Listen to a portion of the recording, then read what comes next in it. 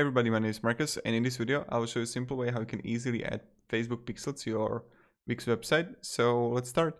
The first thing you want to do is just be in Wix, and when you're going to be here, you want to be in dashboard, and then you're going to see marketing and SEO, right? And you're going to see advertise, campaign, you can hire, and you want to click here on marketing integrations. And then you're gonna like Google Analytics, Facebook Catalog, Yandex Metrica, Google Ads, and this is like this is the Facebook Pixel ID, but we can find it right now. So what you want to do is just click Connect, and then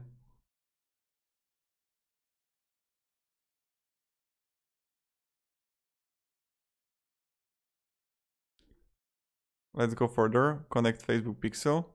We need to upgrade it. And you're gonna find Facebook Pixel right here in your like site. And this is pretty much it in the Facebook Manager. It's when you would create a new campaign. Continue on conversions, and you would find it here. So thank you very much everybody for watching, and have a great day and goodbye.